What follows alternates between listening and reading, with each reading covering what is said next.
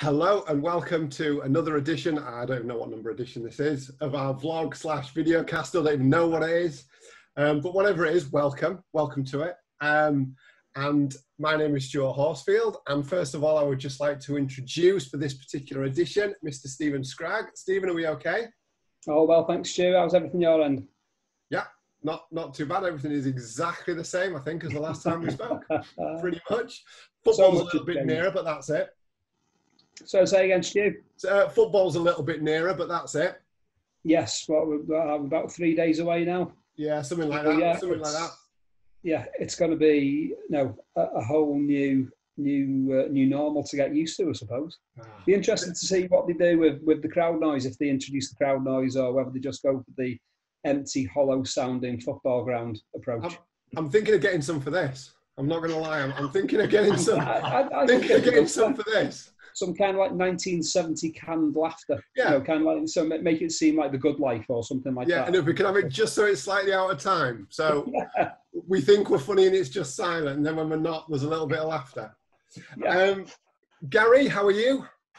I'm good, thanks, matey. Yeah, we got Spanish football coming back a little earlier. So that started, where are we now? Sunday, so that's Friday. And they've got very much as in the Bundesliga, they've got the cam noise on, and they've also got whole halves of where the camera opposite the camera. There's like it's like a glass screen, and they project images of people onto there as well.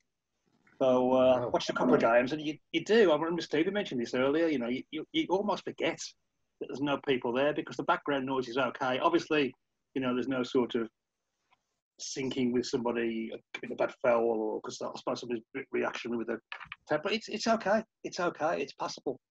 So yeah, just watch Real Madrid.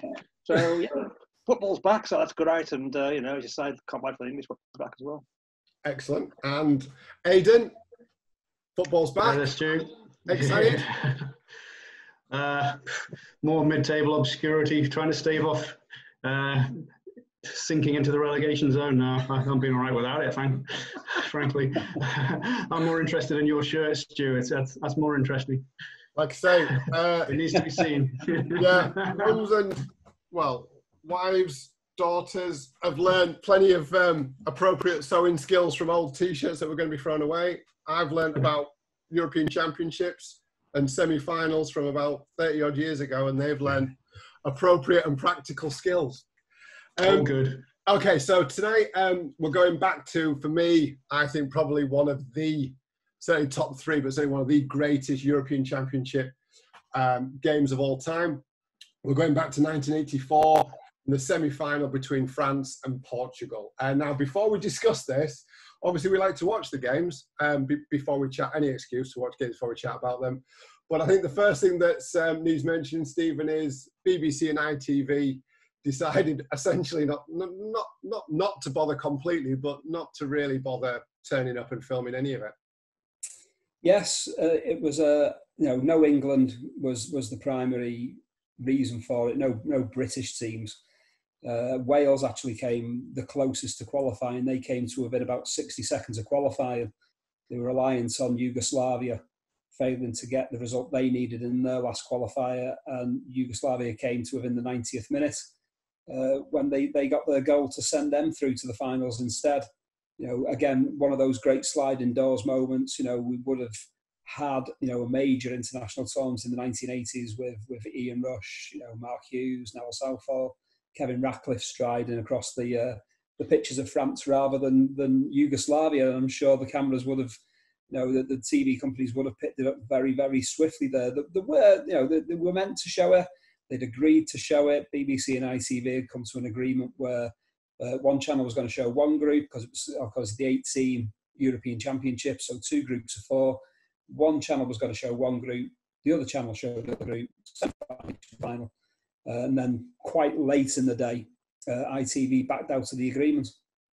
So the BBC just decided to cherry pick the games that they wanted to show live, which in the end amounted to the Spain-West Germany decider in one of the groups and the final itself. So, you know, only 2 games were shown live in the UK. And we missed probably the best European Championship there's ever been. It's funny. I was just about to come to that. Aidan, I think picking a tournament to miss. This was a massive error. Missing this tournament. To me, it seemed to have everything, literally everything. Wasn't ever what a tournament to miss. It was goals raining in left, right, and centre in some of these games. We weren't there. Incredible players and some great teams. I mean, Platini, obviously we'll talk about him quite a bit tonight, but this was his peak, the peak of his powers. He was absolutely everywhere. He was leading what was a great team, but leading it from the front and just dominating the tournament in a way that few others have. But in terms of the entertainment, the sheer quality on show, it was an incredible one to miss. I mean, as well as the teams we talk about here, you've got the likes of Denmark coming through, which obviously in 2 years later in the World Cup would reach huge notoriety. But they did extremely well in this tournament and came within a penalty shootout of the final itself. If anything, well, it's a greater achievement than they actually did 2 years later in the World Cup when they took all those plaudits. But that's not an isolated incident. There was a lot of terrific football and entertainment in the tournament, and it would have been a sweet spot in terms of age for several of us as well in our youth, wouldn't it? But yeah, alas. It would. I mean, Gary, is this? I mean, now it seems unthinkable. I mean, should England, although UEFA and FIFA seem to be making it really difficult to not qualify for their competitions at the moment, but in terms of, was it? I don't want to say a jingoistic thing, but do you think it was a question of still that almost the last throes of that attitude? Well, if we're not in the competition, then it's not going to be very good. Do you know? Honestly, don't know. It might have been, and I don't know what they put on instead of the football. If you say that, I can actually tell you what was Tell on me, Stevie. Tell me. No, I've jotted it down before. Good man. This is research. This is what I call research. This was big research. Let's is it the bill? I've jotted it down somewhere. But yeah, we had something like Cervantes on Channel 4. We had a disaster movie on BBC One.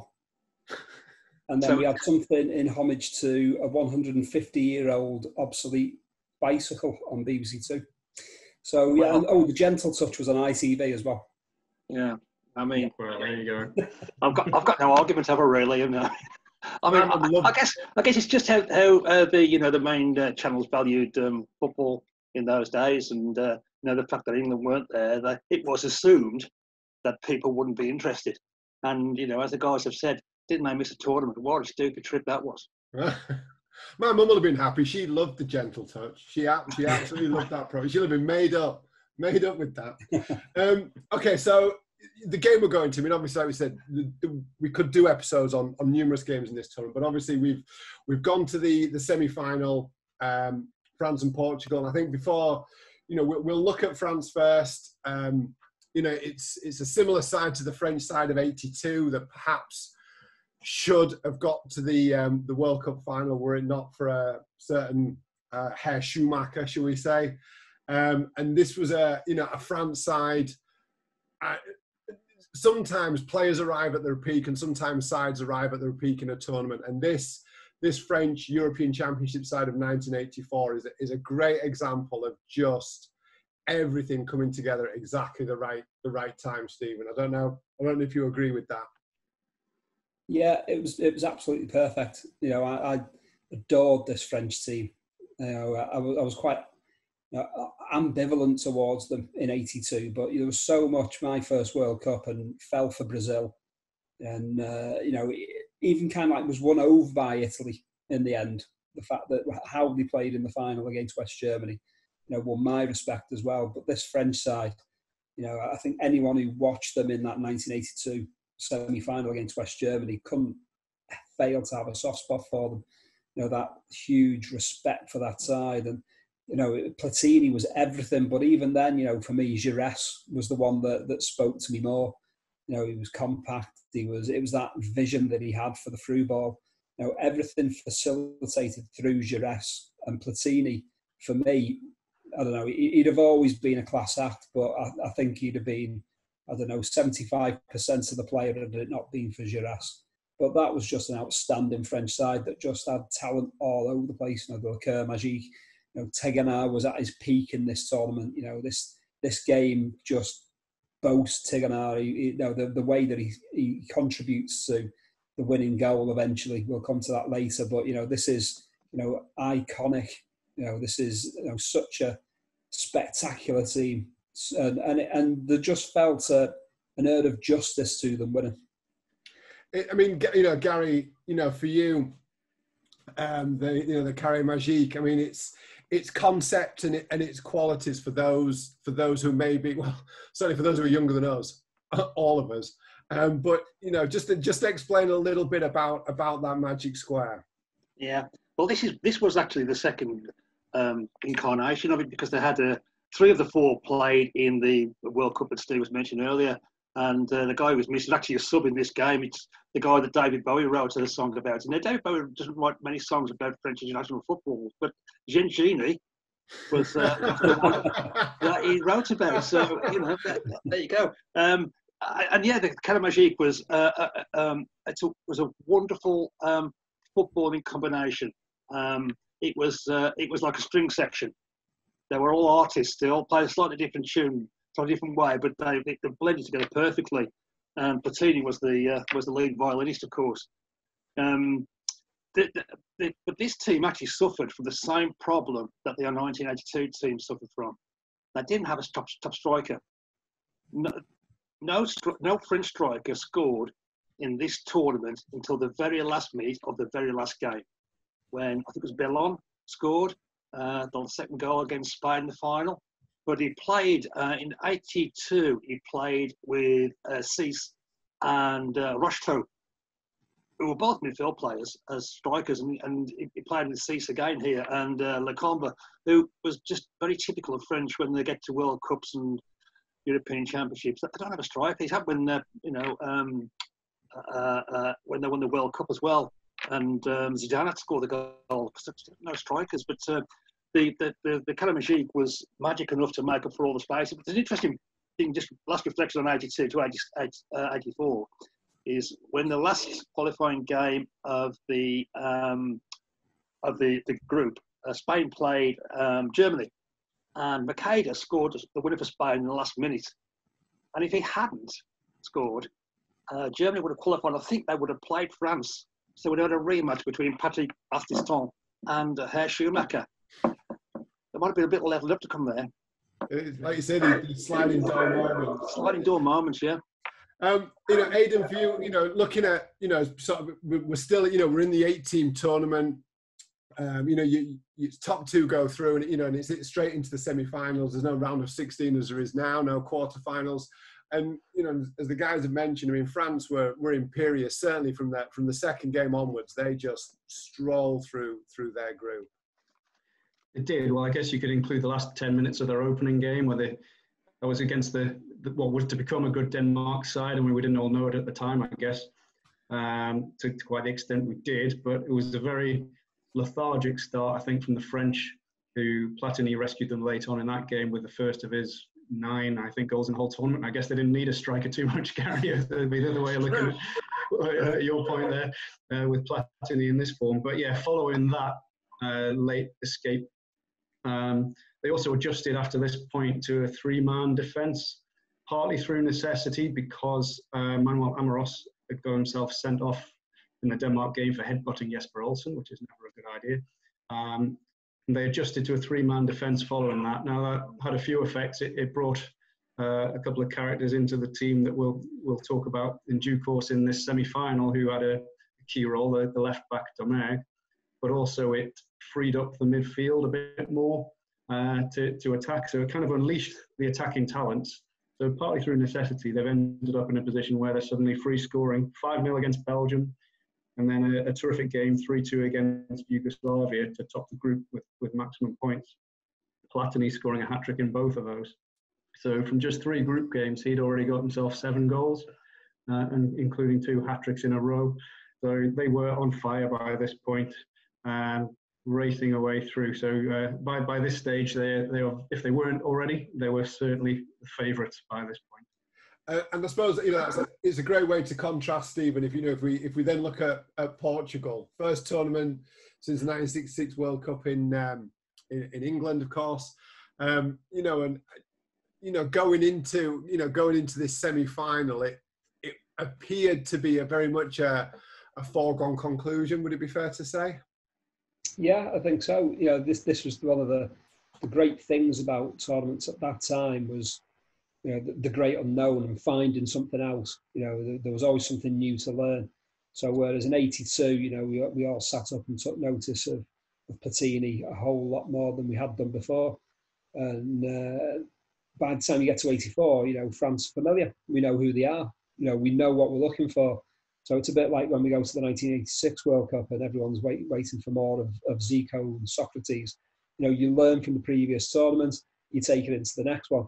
There was nothing you could take into this tournament from Portugal because, as mentioned, they'd not played a major tournament for 18 years. They hadn't made such a big impact in European club competitions. They were just one of the most invisible teams imaginable to British eyes, basically. So yeah, everything that they did was something new.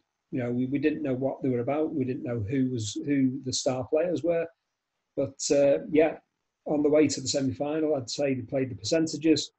They played a conservative kind of approach to it. They were looking for France to do them a favour against Spain. I don't think they had any illusions that it was going to be Spain and Portugal going through to the semi-finals. West Germany in the group stages. By the time they get to the semi-finals, they are still somewhat of an unknown quantity, especially given the fact that we've not seen any of the games live up to this point. Even this game, And we'll come to I'll come to the progress in a sec with you, Gary. But we're in the middle. We're doing a Euro retrospective series, and where we're looking at past games. And I picked this game as one of the games to write about. And I've chatted with Aidan a little bit about this, but looking at some of the key players, like Stephen said there, Aidan, from '82, the names were sort of there for us to look out for 2 years later. But with Portugal, it was very much a new entity, shall we say? For me, and we'll come to this guy a little bit more as we get into the game. But for me, it was all about certainly the game, the goalkeeper Bento for Portugal. Very much so. He'd been long-standing career. Stalwart of the game, I guess, for Portugal. He was well into his 30s by this tournament. But yes, the way he played in this game was absolutely astonishing. I think, given the way Portugal progressed, far less prolific, of course, than the French. They only scored twice, as opposed to France's 9 in the groups. So they needed a solid defence if they were going to get anywhere. And with Bento in goal, some of the saves he pulls off in this particular game were astonishing. But he'd been solid throughout the groups as well, as had the defence as a whole. They'd only conceded once, which was in a 1-1 draw with Spain. So they were a solid team, if less spectacular, of course, than the French. That's not to say they didn't have a bit of an attacking threat as well. The likes of Jordão and Chalana were the two key forward players, but Bento was without doubt their star man, certainly in this semi-final as well. Gary, just before we get to the game, like you say, it was a really interesting point. Like you say, I'd not realised it. It's just how close, the semi-final lineups literally turned within the last 6 or 7 minutes of the entire group. Yeah, absolutely. And, as the guys have mentioned, France were rattling the goals in like there's no tomorrow. They scored 9 in the qualifying group, and the Portuguese had scored twice. And a 0-0 draw and a 1-1 draw with Spain, and they beat Romania 1-0, which got them through after Macedo's last goal. Macedo, his last minute goal against Germany. Just quickly jumping on Bento. Aidan's right, a massively interesting guy. This is. He was actually 2 days short of his 36th birthday in this game, and he continued playing for Benfica. Bear in mind, we're talking, this is 1984, and he was 36 all but 2 days. He played for Benfica up until 1992. That's a further 8 years. So he's playing for Benfica, top-level football, well into his 40s.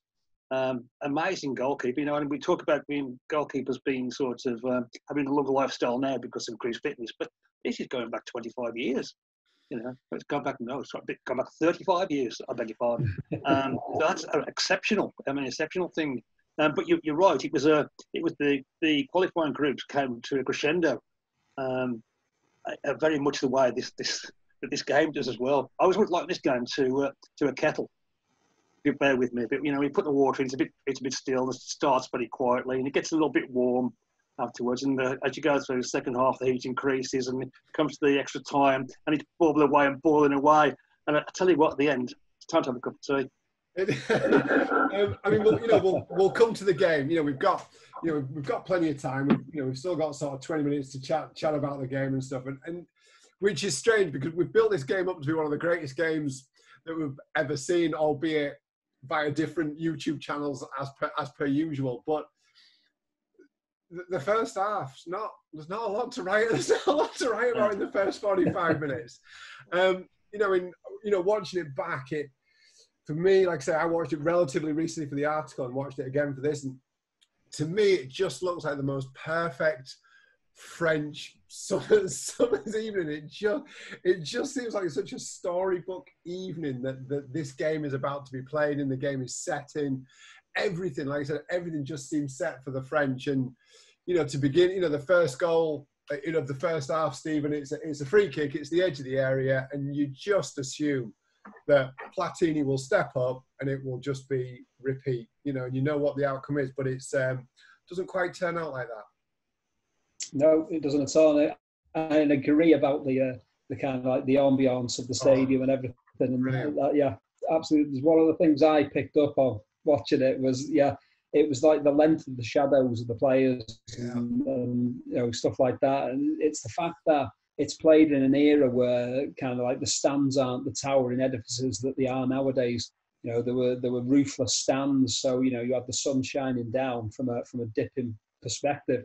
So it's the long shadows. It's it's absolutely everything that surrounds that first half in a way. It's just that's what captures the first half. But even so, even though there's very little in the way of action as such, apart from the opening goal, what I found with that first half was that the pace was still unremitting. Yes, the clear-cut chances didn't come, but the pace was absolutely electric. It was absolutely, it was just one movement to another. The ball kept on going. The players didn't stop. And there was a relentless pace to the game, despite the fact that the openings weren't coming.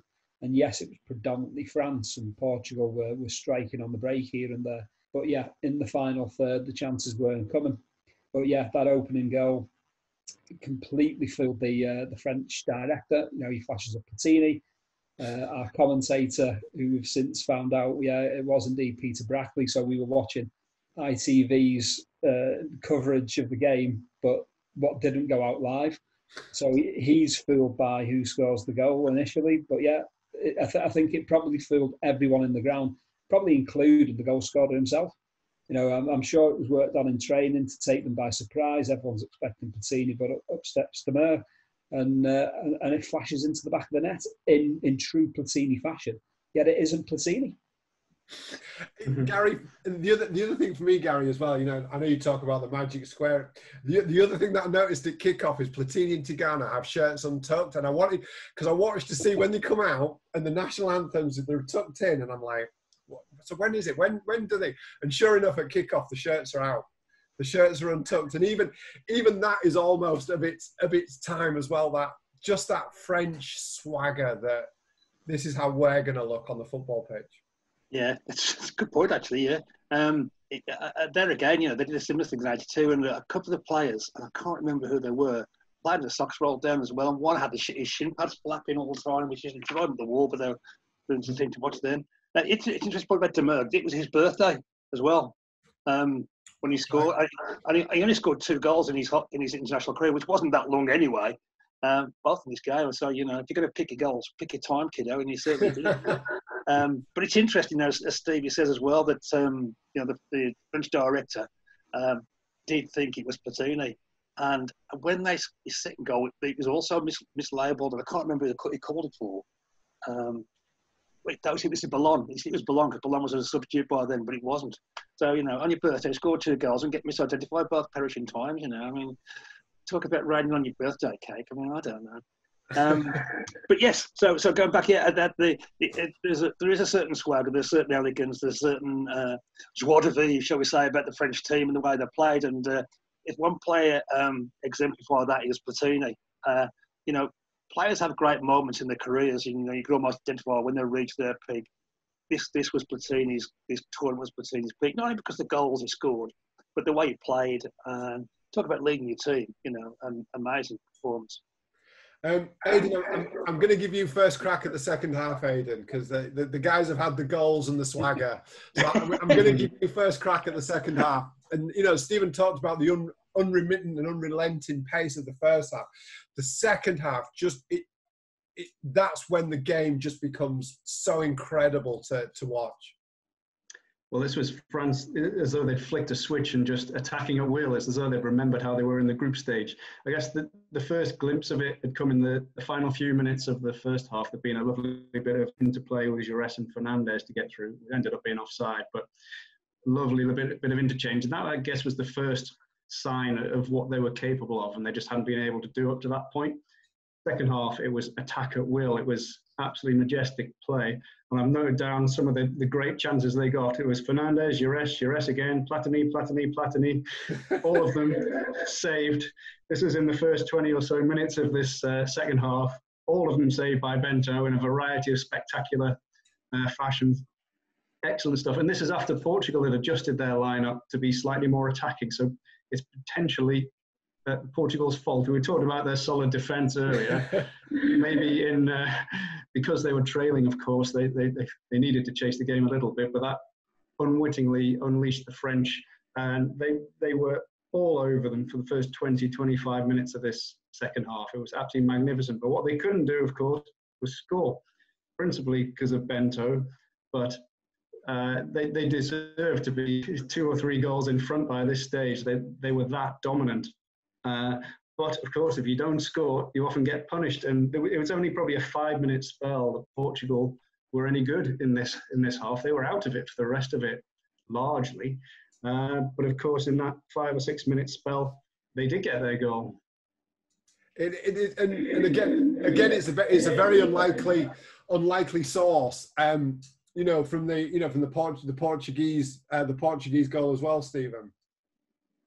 Yeah, it's all completely out of the blue, isn't it? I think that's the shocking thing about it, is that, as Aidan said, France had chance after chance after chance, excuse me, at the beginning of that second half.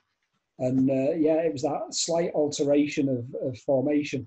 It's almost like they went from a 4-4-2 to a 4-5-1.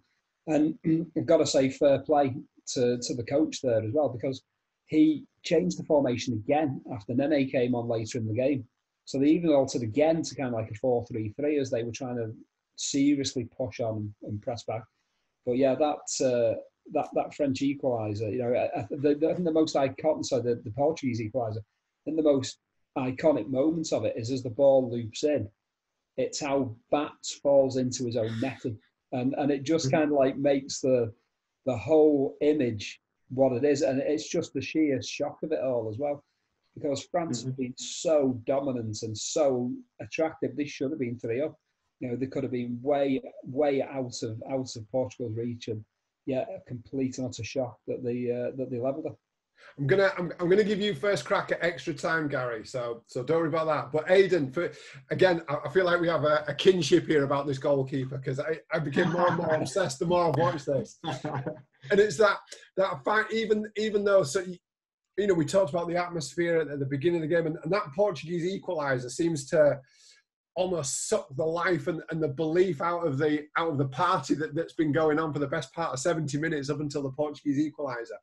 And then for me, a double save from Bento. First of all, at Platini's feet, but the second save from Didier Cisse is unbelievable. Yeah, I mean, let's face it, France should have gone back into the lead at this point. You know, and yes, Bento had dived at the feet of Platini with it just to get it with his hands. The ball bounces off to Cisse, and yeah, at first glance it just looked like he shot against the bar, but no, you see it properly, and Bento's got his fingertips to it, just nudged it sufficiently off track to push it onto the bar, and absolutely astonishing. And again, following Portugal's decent little spell where they'd got their goal, it was all France again. They were just pouring forward once more up until, say, the final 5-6 minutes or so when it flattened off, where I think everyone was preparing themselves mentally and physically for another half an hour. But France were, again, the way they were linking up, Platini and Giresse in particular, through the midfield, it was absolutely majestic. And just in terms, you're mentioning about the atmosphere as well, I think you mentioned the stadium too, in its old design of actual velodrome style. You can see people on the velodrome track, and it's gorgeous, isn't it? In a way that a modern stadium can't be. You know, it's so haphazard and random, and I think that just adds to the occasion as well. That a more modern, well-designed, shall we say, stadium just would never be, and that just added to it with the raucous atmosphere that, you know, tailed off, of course, when Portugal scored, but it was building up again towards the end. I think that's helped it all along. But yeah, Bento saving Portugal yet again. If only other things hadn't happened later in the game, he'd have been the man of the match. Oh, absolutely. So we'll come to you, Gary. You can take us into extra time. So, you know, the guys, you know, Aidan and Stephen have sort of, you know, set the scene. It's been all France. You know, the Portuguese, my new footballing hero, the Portuguese goalkeeper, has played an absolute blinder. And then we go into extra time, and then it's kind of the unthinkable happens. It is, and I think one of the telling points is before they start extra time is the players look absolutely out on their feet.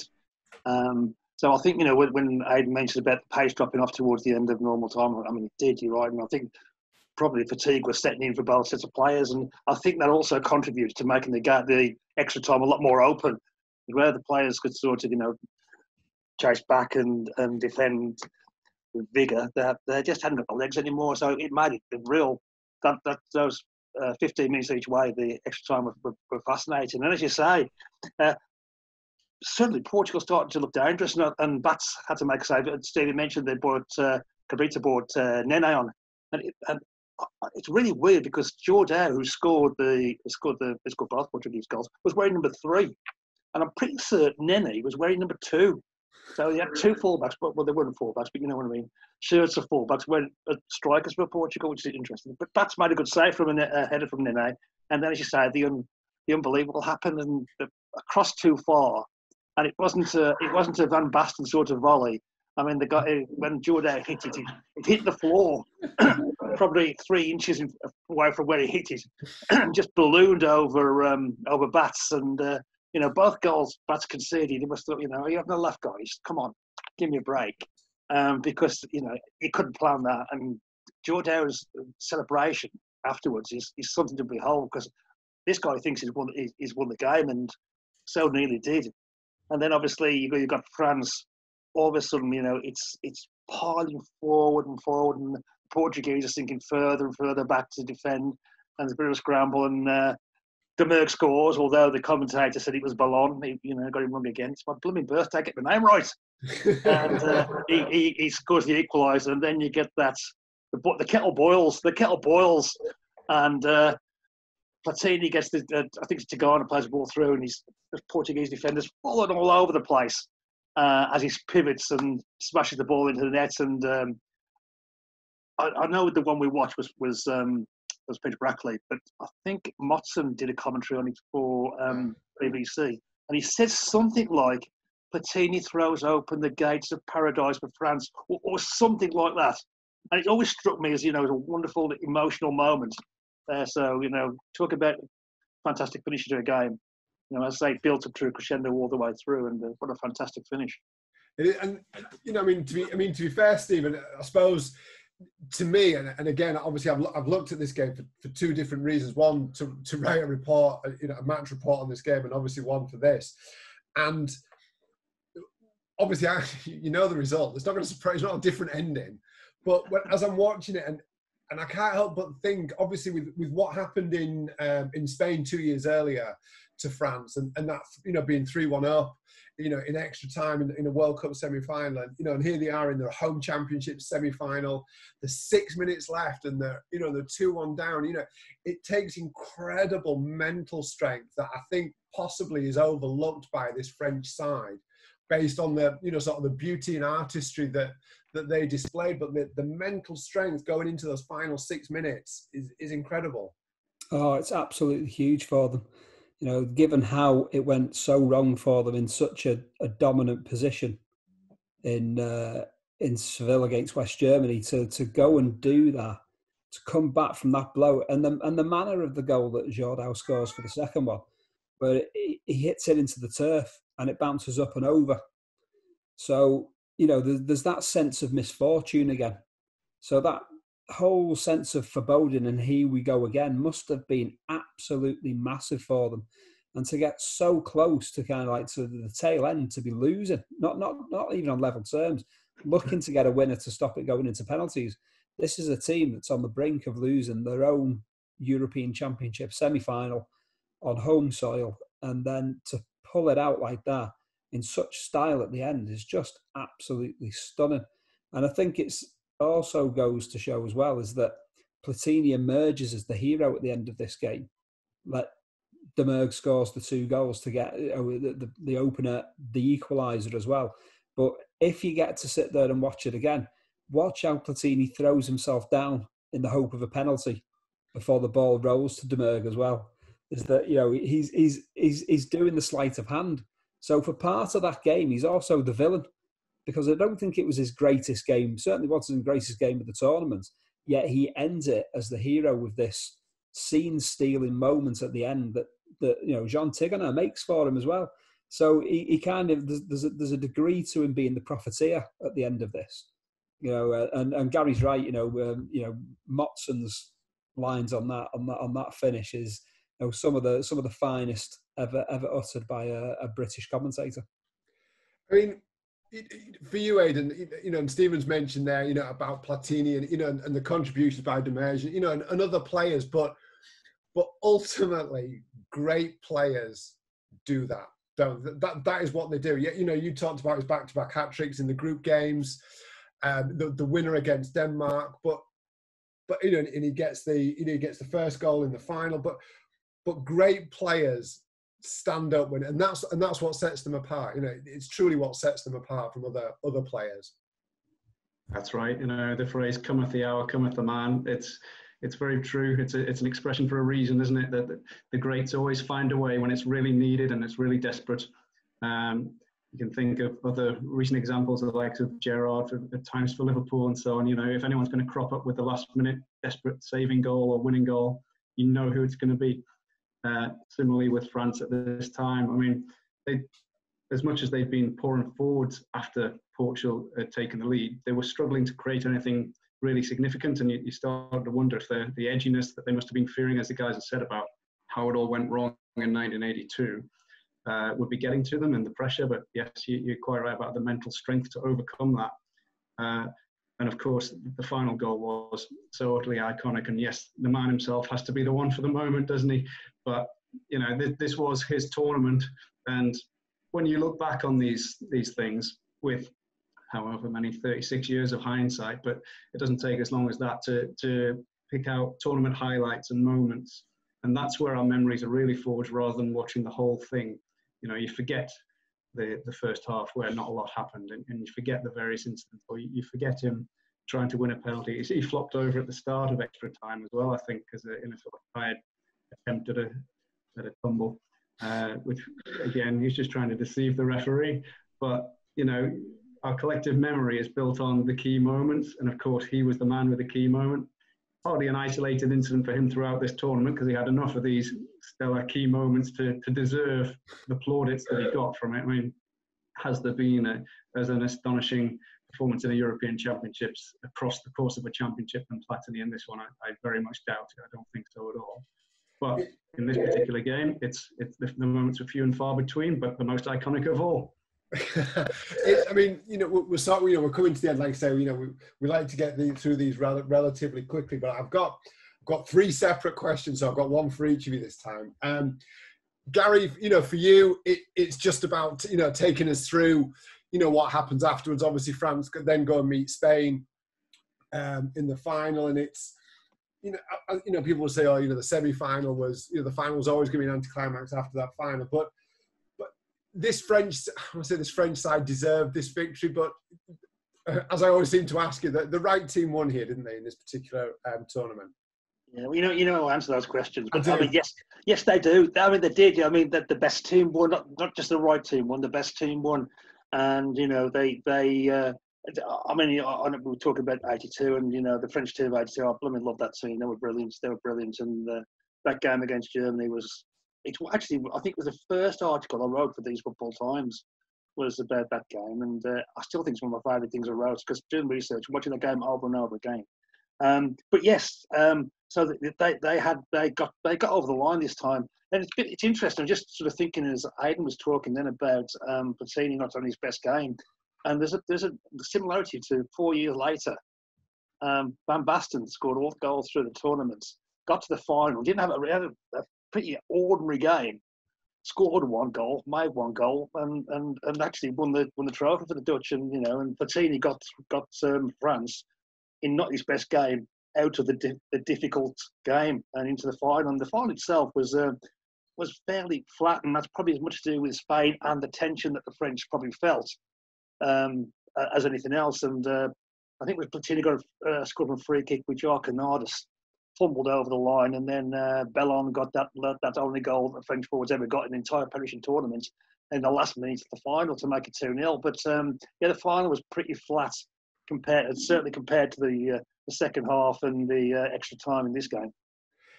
I mean, you know, for you, Stephen, I'm quite sure I know what the answer is going to be here, but 1984 best European Championships? Yes, I think so, without a doubt. You know, it had 8 strong teams. Even when you're looking at Romania, you know, they'd not qualified for a major tournament since the 1970 World Cup. Yet here they were with I think still a teenage Georgie Hadji. You know, so you know they had the building blocks for absolutely everything that they could possibly want. You know, this was the start of, you know, one of Romania's strongest eras. You know, within 2 years, you know, Steaua Bucharest won the European Cup. So this is a nation that is building towards better times. So you know, yes, there was no Italy at this tournament. There was the Netherlands weren't there. England weren't there. As ever with an 8-team European Championship, there were always glaring omissions. But, you know, you had to win your group to get there. So there were strong teams. You know, that was, you know, Yugoslavia, you know, they got there. But, you know, they kind of fell flat on the face. But, you know, they still, you know, rose to get there. And then they were placed in what was a group of death, really, when you look at kind of like the Denmark of Elkjær and Laudrup. You had France in there. And it was a Belgium that were 2 years away from reaching the World Cup semi-finals. This is Jan Keulemans, this is Van der Eycken, this is, you know, Schifo, this is, you know, Eric Giresse, I think is in there possibly. You know, Jean-Marie Pfaff, one of the greatest goalkeepers in the world at that time. So this was a huge, huge tournament. You only have to look at the amount of goals that were scored and the style of the goals. It was such a evocative tournament and, you know, a beautiful, beautiful tournament. And I think certainly, you know, I'll always love Euro 88. The 88 European Championships were brilliant as well. But I think between the two, you know, if you're saying kind of like 88 is for the purists, you know, because it is the Soviet Union of Belanov and Protasov, it is Lobanovsky versus Michels, you know, it is everything that is technically beautiful about football. But 84 is for the romantics. You know, it is beautiful. It is picturesque. It gives you absolutely everything. You know, if you've got a cold heart, you know, the 1984 European Championships would melt it. What a great answer. I'm going to try that on my mum. When she's talking about the gentle touch and what a great programme it was, I'm gonna have a word about this. Right, Aidan, I'm really sorry. You get the last one. So you mentioned Platini and his performance over the entire championships, and again, I keep going back to this article that I've written, and obviously I wrote it as if I'd been at the game. I was a reporter at that game, and sort of explaining how a player was going to have to go some to come even close to emulating what Platini did in the 1986 World Cup that was to come in 2 years' time, and then obviously Maradona steps up. But out of the two performances between Maradona and Platini, do you think Platini gets the credit he deserves, or do you think essentially the very next tournament Maradona did for him, and tarnished that legacy, I suppose. Not tarnished it, but diminished the legacy of Platini's tournament. Wow. It's not on the script, I'm really sorry. Well, okay. I think the big difference between the two, and I'll come on to whether that affects how we perceive it in a sec, but the big difference I think between the two is that Platini had a better team around him than Maradona did. You know, he was part of what was, as we've talked about at length, a magnificent midfield. Now, I'm not saying Argentina weren't a great side. Of course they were. They would never have got as far as they did as a one-man band. No.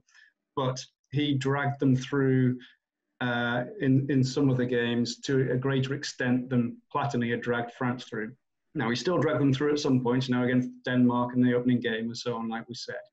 But at times, the performances from France as a whole were so impressive that it didn't require Platini as such to be the only person hitting the key moments and so on. Whereas I think Maradona in '86, even though, say, in the final he didn't score, but he had a hand in a lot of it, and obviously the wonderful through for Burruchaga's winner in the '86 final. So he was always there or thereabouts, influencing matters. Again, Platini, of course, a lot of this flowed through him. He was the head of the diamond of the four in midfield, if you like. You know, he's the pivot that it all flowed through. But I think a lot of the perception is suffered because A, European Championship isn't quite as high profile as a World Cup, and therefore we think of Maradona's achievement as greater. B, I think as we've talked about in the United Kingdom, at least, we didn't get to see this, and therefore it gets a bit more forgotten. And finally, C, I think Platini's own reputation has been tarnished so much in other ways, which is a shame, because as a player, he was absolutely majestic. There's no other way to define it. He was sort of elegant, stylish, and absolutely majestic. So a long rambling way of getting to the point of, I think Maradona was possibly the greater achievement because he didn't have quite as good a side around him, or as good a colleagues around him as Platini did. And it was also on a slightly grander stage too. Well done. Great recovery. All done without pausing the video to allow you thinking time. That was straight in real time, live as it happened.